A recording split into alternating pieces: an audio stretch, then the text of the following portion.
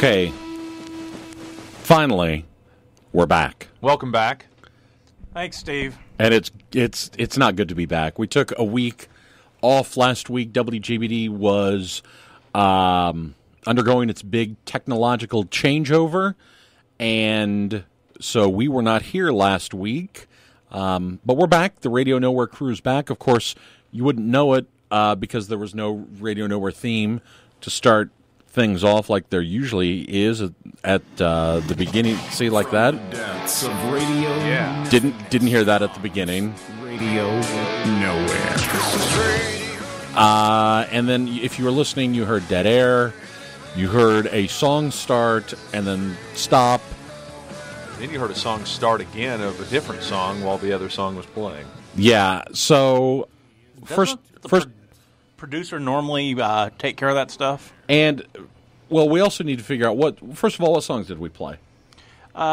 We played Princes of the Universe, well known to the Highlander fans. It was the TV show theme song. Yes. I mean, of all the Highlander fan out there, that is a very well-known.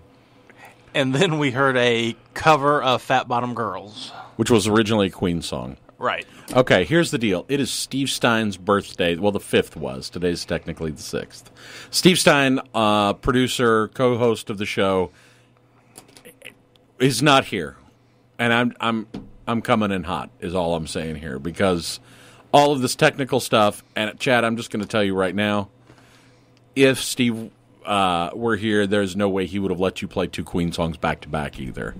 So the fact that Tackett, are you with me on that? Yeah. I mean, yeah. I got to sneak them in where I can. Well, no, but you're like, these 2 need to be played back-to-back. The only good thing about Steve, well, maybe not the only good thing about Steve not being here, but one of the primary good things about Steve not being here is the lack of Debbie Gibson songs. Because, you know, he'd play the birthday card. I may play a Debbie Gibson song just because he's not here. Followed up with some Steve Winwood. You're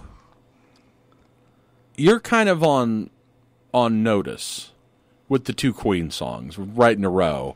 Because I saw first of all, that cover of Fat Bottom Girls is Antigone Rising, and it is from what album? It's from the Killer Queen CD, A Tribute to Queen.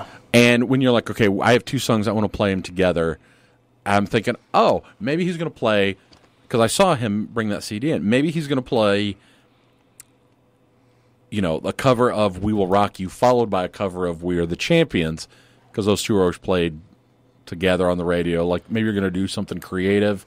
Or I thought, after we heard Princes of the Universe, the original, I'm like, well, maybe he's got a Princes of the Universe cover, and he's got something we can talk. No. Just, you know what? I've got a couple songs that happen to be Queen songs I'm going to play. Back-to-back, though. If Steve was here, this would not happen. Well, I don't know. Where is Steve? That still may be a little generous statement. I don't know. I mean, so first of all... I will say real quick, I do not like the fact that there are 2 monitors on the production room, because I can't see anything from this angle. No, it's ridiculous. I'm sitting across the table from Tackett right now. I can see, which, by the way, this is Matt Donahoe. And Matt Tackett. And Chad Spray. And we're here without Steve Stein. And which you would think would be a good thing. And given his general level of workmanship on producing the show, but apparently he thinks he can take off for his birthday. And then on top of this, so I can look right over here at Chad Spray.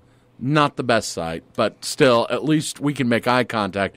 And then Tackett, I look over, and Tackett's getting the same view. Actually, his is even worse. Yeah, I have the back of the monitor. He's the back of a monitor. So I'm looking at a monitor, but hearing Tackett talk. It's like co-hosting with Max Headroom. I heard a giggle from behind the monitor. I think Tackett liked that reference.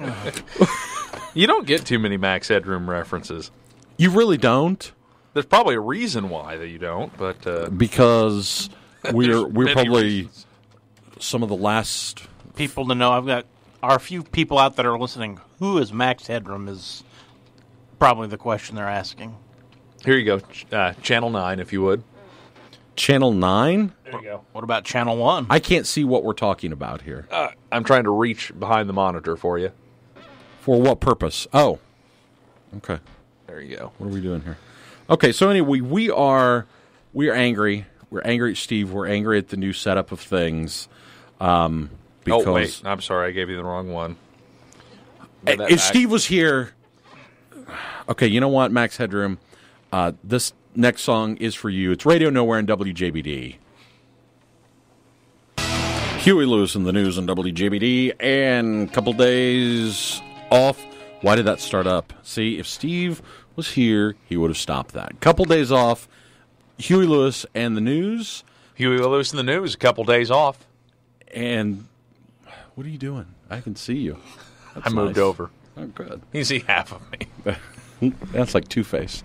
Before that, we heard Max Headroom with Art of Noise and Paranormia, because we're making all the Max Headroom references. And that flowed so nicely, it's almost like it was planned, even though it wasn't. Hey, I can actually see if we scoot. Although now it's kind of cramping my style here. Yeah, it's a little closer than I'd like to be. Yeah, but if I'm going to look at you, I have to... Rotate it. This is a fantastic discussion about a visual reference that does not play at all on radio. So this is a fantastic anecdote. It's a waste of an anecdote now. It's a waste of an anecdote for our listeners, for us. But still better than car talk. Still better. Steve. No, I don't know. Where is Steve? You know what? Let's find out. Let's see. I was going to ask if we wanted to. Good job. Thanks. See, Steve usually sets the phone stuff up, too. All right, let's see. But tone it down before you hit the numbers. Why? Because someone might be able to hear the numbers and figure out. You know, the two people that are listening might be technologically so savvy and watch Prank Call Steve. I tell you what I'm going to do. Of course, the two people who are listening probably know Steve, so I have his number already. I'm just going to give his number out, and people can call him and wake him up, because I think Steve needs to be punished here. So, here we go. I didn't have his number, so hold on. Here we go. Well, I did. I just don't know it. It's just in my phone as Steve, so. It's his birthday. Well, it was. It was his birthday. I just dialed the wrong number. Sorry, whoever that was. Thanks, Steve. Blame Steve Stein. Someone's going to go, I got a call from the radio station. I wonder if I won something. Yeah, at 12:20 in the morning? Nah, probably not. Probably that Radio Nowhere crew. They don't have their producer. They're really not doing a good job tonight. Wow. Here we go. It's going to go over well. We're going to get his voicemail.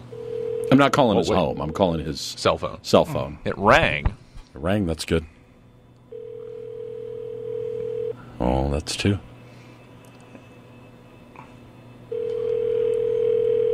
That's three. Hey, it's Steve. I'm unable to answer your call right now, but if you'd leave a message, I'll voicemail. get back to you. Thanks. At the tone, please record All your complaints, message. correct. When you have finished recording, you may hang up or press 1 for more options. To leave a callback number, press 5. Where are you? It is 12:25. 12:25 in the morning on Sunday, and we are trying to do a radio show, and you are not here. At least Funky had the decency to come up here and fall asleep in the corner again, Steve. Oh, and happy birthday. No, I'm not even going to say that to him. We're here. I'm here. Tackett's here. Funky's here sleeping in the corner. Chad's here, and Chad, does not drive after 2 p.m. After I was going to say, like 2 p.m. hardly ever. Hardly. And if you've ever seen him on the road, he didn't drive at all. So, so where are you, Steve? Where are you? Your birthday was technically yesterday. You're the one who always says that this show starts on Sundays. You have no excuse, and you need to be here. Guys, back me up on this. Yeah, Steve, I blame you, unless you're still stuck going left. He was racing. I even saw on Facebook he was because he does the remote control car. Still leaving a message? I think so. Okay. Yeah, this is all. It's going to be the longest message ever. That's fine. I hope it takes up all He's his. probably going left, eating pink cookies, not sharing as usual. Not sharing. Or lying about having pink cookies to little kids. And he was on Facebook talking about how he was racing earlier. So you know what, Steve? I hope you're having a good time, because you've just ruined your birthday for us. But stay away. I got to play 2 Queen songs back to back. No, we need you. Okay, I don't want to get carried away. We would prefer you. I don't know. Happy birthday. So, back into more music with Heather Nova, Walk This World on WJBD. Heather Nova, not to be confused with the superhero Nova from Marvel Comics, I believe was once a herald of Galactus. Is that correct? I believe, or also not to be confused with the character Nova from the acclaimed film Sharknado. Ah, I see. Nor to be confused with a Chevy Nova. Ah, or not to be confused with the actual astronomical phenomenon of a star going nova or supernova. Walk This World on Radio Nowhere here on WJBD. A lot of confusion. There is because Averted. Because of there's confusion because Steve's not here and the whole show has just derailed, and now it's time to do weather. Time for weather with Steve. Oh. See, okay, that does it. We're calling him again.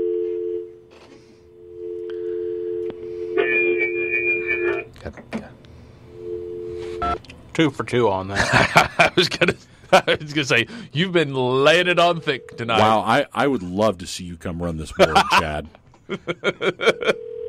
What would be our last show of Radio Nowhere?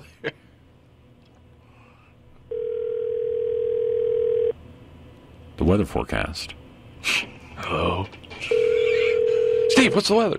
Hey, it's Steve. I'm unable to answer your call right now, but if you'd leave a message, I'll get back to you. Thanks. At the tone, please record your message. When you have finished recording, you may hang up or press 1 for more options. To leave a callback number, press 5. Now it's time for weather with Steve Stein.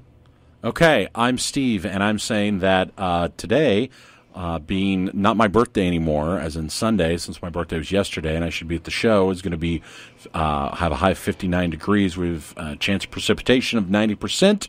Going into tonight, Sunday, again, my birthday being over, low of 45, precipitation 90%, and then looking ahead to Monday, the chance of rain continues, high of 50, and with a chance of precipitation of 90%. I'm Steve Stein, and that's weather on my not birthday.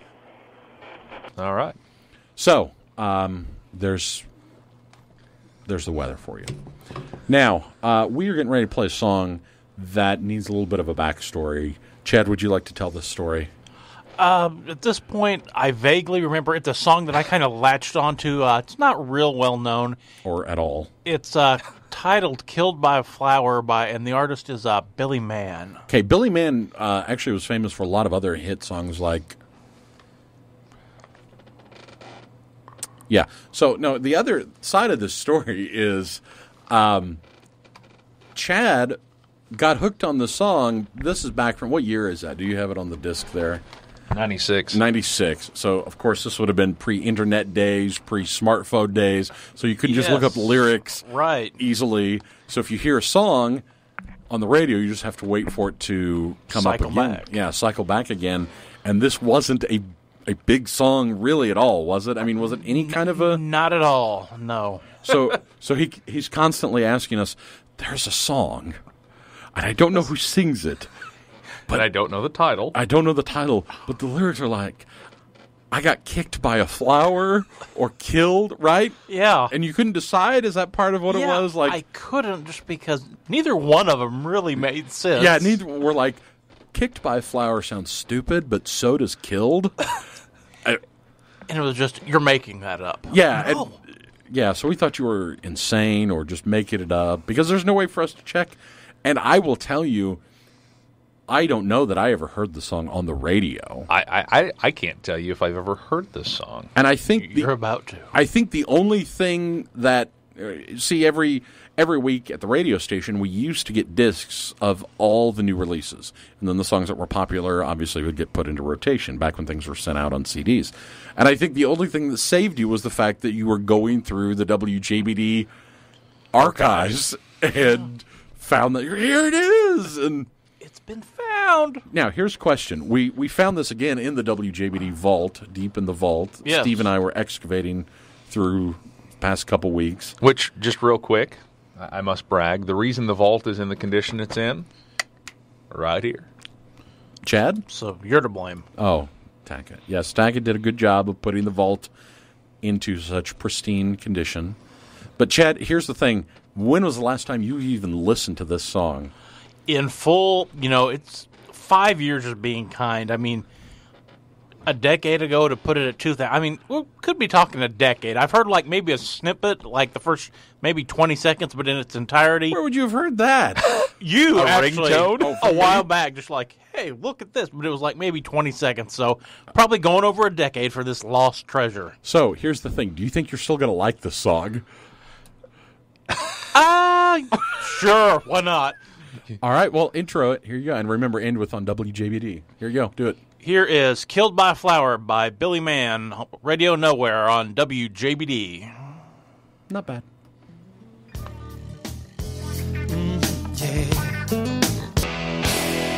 I really like that song.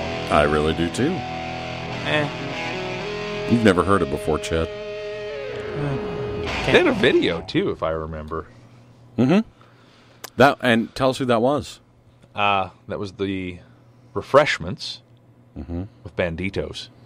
And the Refreshments are also known for what other, not necessarily song, but musical piece that they put together? Don't know. I would shake my head, Pass. but this is radio. King of the Hill theme song. Really? Oh, Yep. That's About them. that. I hated Peggy Hill. Oh, my gosh. Oh, could not stand her. Moving on. This is Matt Donahoe, Matt Tackett, and the Peggy Hill hating Chad Spray That's correct. of Radio Nowhere. And Tackett's got a topic. He told me I can't yell about Steve not being here anymore. Yeah, well, I just thought, we at least ought to give him a few minutes of respite. And what our fans and our listeners don't know is that I was also yelling at him the entire time all those songs were playing. So, Sadly enough. okay, Tackett, take it away. So here's what I was. I think I even mentioned this earlier. So Gary's here in town Now Chuck's. Yep. They've got a brand new burger, which this is not a plug for them. Although if they wanted to bring us burgers sometime, I'm sure we wouldn't mind. But it's called the Brutus, and it's bigger than the Wimpy. Because they've got one there called the Wimpy, named after Popeye character Wimpy. Correct. And this is new. And this is a new burger. It's called the Brutus, and it's 3/4 of a pound burger. Have you had it? I have. Oh, it's really nice. Okay. It's got 2 types of cheese. It's got like a lettuce and pickle and tomato and onion and I think mayonnaise and ketchup. But I didn't get mayo or ketchup on mine because I'm not a big fan.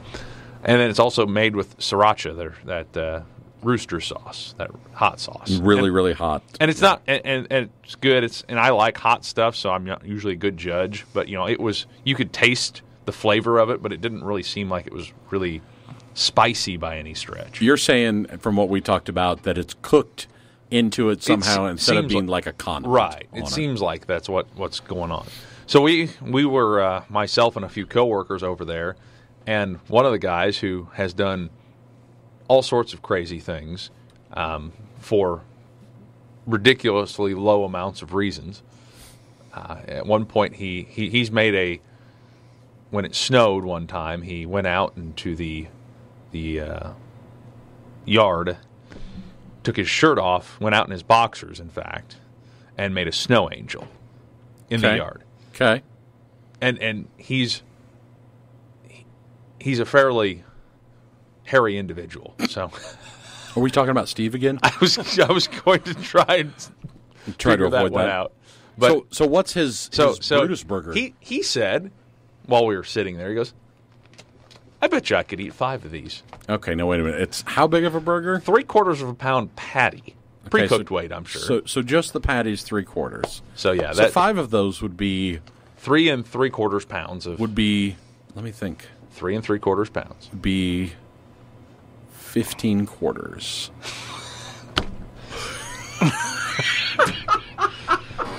That's a lot of quarters. That is. So that would be almost $4. So we went back and forth on whether that was even reasonable. And he said, next time we meet, let's do this. And we said, fine. So the bet is that in 90 minutes, he can eat 5 of these burgers. And if he wins, guess what he's going to get? You guys pay for his meal. We pay for his meal and give him $5. That's not even a bet. That's And most eating challenges, the time limit's an hour. I'm right off the bat going to say no. I mean, 90 minutes, no. You have no room to talk. If you're going to show up, kick in $5 if he wins, and pay for the meal, then we can talk about. But why does Chad have no room to talk? Well, and then I made me bring up the idea of that giant pizza over in St. Louis that you can get 2 people to eat for and win $100. I thought it was $500. And we're not plugging them either. But if they want to send us a pizza, that's fine too. Right. And then there's several eating challenges, and in the quantity eating challenges, Chad's not fared so well. No. 0 for 1. Tried to eat a 4-pound Big Ethel burger, failed miserably. Which is up in Morton, Illinois? Somewhere near Chicago? Morris, Illinois. I'm sorry. It's Morris, Illinois. I thought it was Morris. It's Morris. By Dwight. Yes, and there's a truck stop there. I can't even remember the name of it. That has a restaurant. They have a 4-pound burger, and it's called the Big Ethel. Chad decided it'd be fine to eat all kinds of stupid snacks during the day, and then try to eat a 4-pound burger at night, and then could not, and totally. I blew it. I blew it hard. See, and you could admit that now. Yeah, well, of course, because I got a notch back in my belt. I'm batting 500 in food contests now. Because at the time it was like, oh, this undercooked, and this didn't. I didn't like the tomatoes. This doesn't taste good. I didn't know there was going to be toppings on it. I'm going to blame. But let me add something to that. No. At least I tried the contest. I don't understand what that means. He's going to get to that, I'm sure. The person next to me talking about the pizza eating contest claims we can't do it. We probably couldn't. We just be another blown contest. You were the two who couldn't get through the vending machine Olympics. Olympics. He won't even try. Try what? Eat the pizza contest with me. How big's pizza? 9 or 11 pounds. I think it's 11. I think you're right. I think it's 11 pounds. Because it's an odd number. Yeah. And it's ridiculous because it's at least 9. Because I said you couldn't eat a 4-pound burger. How are you going to eat your half of a 9 or 11-pound pizza? Not to mention, how am I going to eat my half? I mean, that's not going to work either. You might not win, but go out firing. Don't leave any bullets in the gun. At least make the attempt. I mean, take the shot. I mean, but see, okay, if we're going to talk about this, Chad, I think you need to get some hard truths thrown your way. When you were doing the vending machine challenge, which for those of us just tuning in, that's when these two heroes tried to eat through an entire vending machine, like one item of each, and not literally eat through one like a rat, but. And Chad decided that it would be a good idea to help wash every other treat down with a soda. And ended up having Orange Crush. Yeah, a can of Orange Crush. How many of those did you have? 5 or 6. A lot. Probably a 6er. A lot, yeah. And that's not helping. So I would be curious about your strategy for this pizza. You're like, first... Well, you have to have a pitcher of soda with the pizza. That's part of the rule. That's fine, because you're going to have something to wash it down. I mean, But here's the thing. But here's what I'm thinking, Taggart. Before we even get started on the pizza, I'm thinking breadsticks. You? A little salad? What do you have in way of lasagna? Got some hot wings. And do you want to brag about your hot wings? That's the one challenge you've done. So you're not actually... You're batting... I'm batting 500. I'm 1-1. What about the vending machine? That's a team failure. All right, fine. We'll give you... Where's your win? The Buffalo Wild Wings challenge, the Blazing challenge. What was it? A dozen in 5 or 6 minutes? Yeah, 6, I think. 6 minutes because I came in a dozen at 4:59. So... And the awesome story about that, there's a couple things. One, we're not plugging Buffalo Wild Wings either. But if they wanted to bring us wings, obviously that would be fine as well. Oh, we would eat them on air. Any food people want to bring us, we would eat on air. Let's make that very clear right now. The food, we would not eat the people. No, no. Depends on how hungry we were. But 2, Chad had been living in shame with this whole not being able to eat the Big Ethel burger. So he took on this hot wing challenge at Buffalo Wild Wings, and if you win it, you get to buy a T-shirt that says, "I survived or passed I ate the blazing wings." And Chad, tell us about your T-shirt that you proudly wear. It's an invisible T-shirt. Why? Partially because they didn't have the T-shirt at the Buffalo Wild Wings. I believe they were sold out, right? They were sold out, yeah. So I wouldn't actually say partially. I'd say very specifically. They didn't have it. Yeah, they didn't have it. So he doesn't even have a trophy for that win. That's all right though. I'm 1 for 1, and I'm looking for a partner to go after the pizza because, granted, like I said, we won't do it, but for $500. Let's give it a shot. Let's give it a shot and maybe fill up on milkshakes beforehand. There's that place you can do the milkshake challenge over in St. Louis first. You can do 6 milkshakes. Would love to do that one. I believe, though, we discovered coffee milkshake was one of the flavors, and that's going to be a tough one. You're like, oh, there's no way I'm eating that. An 11-pound pizza, sure, I'll split that with somebody. What do they put tomatoes on the pizza? Game over? No, this is for cash. Bring it on. But pride... What's that? I'll see if Vic will come with you. If he can put down these 5 burgers, I'll hook him up with you. No, I'm taking no help from you. You're my partner in most stupid stuff we do, and you're bailing out. So, okay, so speaking of bailing out, our listeners, I'm sure, did 55 minutes ago, but we are getting ready to do the same. Oh, so, already? Already, yeah. I mean, time flies when you're yelling at Steve, as the old saying goes. I have that tattooed across my back in Old English font. Learn something new every night. Okay, yeah, that's a new... Again, there's been a lot of imagery tonight for a radio show. And none of it good. None. So, Matt Donahoe. Chad Spray. Oh. Thanks, Steve. If you like what you heard tonight... Tell a friend. If you don't like what you heard, call Steve, leave a message. Partly cloudy skies and fairly light southeasterly winds throughout your early morning hours. We're on our way to a low near 36 degrees. Sunday we'll have an abundance of sunshine. Highs climb into the upper 50s to near 60. Winds southeast 5 to 10 miles per hour. Sunday night it becomes mostly cloudy. Rain becomes likely after midnight. Lows fall into the 40s. Rain continues to be likely throughout Monday with a high of 50. With the WJBD Weather Eye forecast, I'm meteorologist Phil Jensko. Right now it's 37. The severe weather continues today in much of the middle.